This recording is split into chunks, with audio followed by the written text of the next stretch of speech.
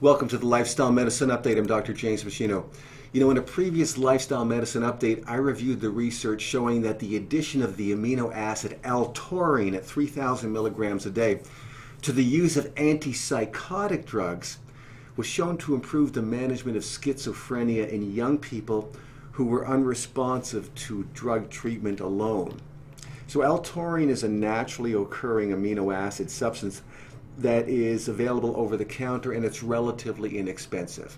Now, more good news about the positive effects of natural supplements in the management of schizophrenia in young persons was published in the January 2019 issue of the Journal of Psychiatric Neuroscience and Therapeutics.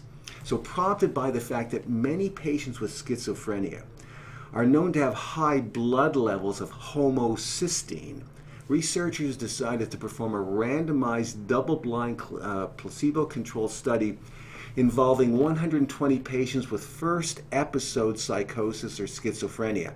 Now, half of the patients received a B vitamin supplement cocktail each day for 12 consecutive weeks that consisted of folic acid, which is a B vitamin, 5 milligrams, vitamin B12, 400 micrograms, vitamin B6, 50 milligrams. The other half of the patients were given the placebo pill. The researchers chose folic acid and B12 and B6 as the test agents because these vitamins are known to lower homocysteine blood levels when homocysteine levels are high. There are no drugs that can do that. No drugs lower homocysteine.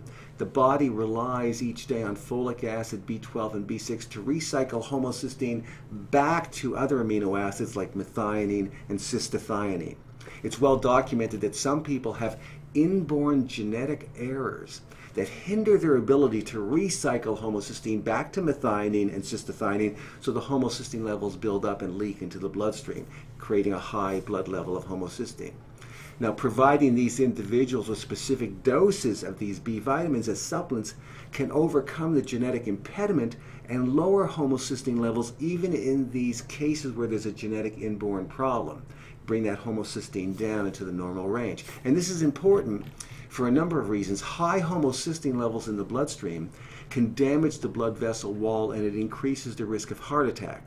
High homocysteine is also linked to an increased risk of osteoporosis, and studies show that high homocysteine can also damage brain cells, hence the potential link of high homocysteine with schizophrenia. So the results of this study showed that after just 12 weeks, homocysteine levels were reduced significantly in the group receiving the B vitamin supplement cocktail. And these patients also showed, these were patients with psychosis, schizophrenia. Now, they showed improved attention and vigilance scores, whereas the placebo group continued to show a decline in attention and vigilance. In females with affective psychosis, the B vitamin supplementation group also showed improved neurocognition in select areas of testing. So the researchers conclude that this B vitamin cocktail showed neuroprotective properties in attention vigilance, particularly in patients with elevated homocysteine levels and in affective psychosis in females.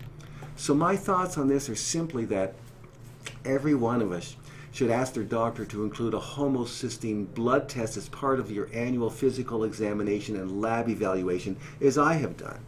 High homocysteine levels can contribute to the risk of heart disease, stroke, osteoporosis, dementia, Alzheimer's disease, schizophrenia, psychosis, and in women it may detect a genetic defect that increases the risk of giving birth to a child with spina bifida or another type of neural tube defect. The good news is that high homocysteine, if it's discovered, can be lowered with supplementation of targeted doses of certain B vitamins or certain forms of folic acid and or another natural supplement called trimethylglycine. The ideal blood homocysteine level to shoot for is under 8 micromoles per liter, or more ideally below 6.3 micromoles per liter. Now, the 2019 study in the Journal of Psychiatric Neuroscience and Therapeutics has brought to the forefront the benefit of adding a specific B vitamin supplement cocktail to the standard treatment of first episode psychosis schizophrenia, especially in cases where high blood levels of homocysteine are detected, which is often the case in these patients. So I've included a link to the research paper in the text below. Thanks for watching, and I'll see you next time.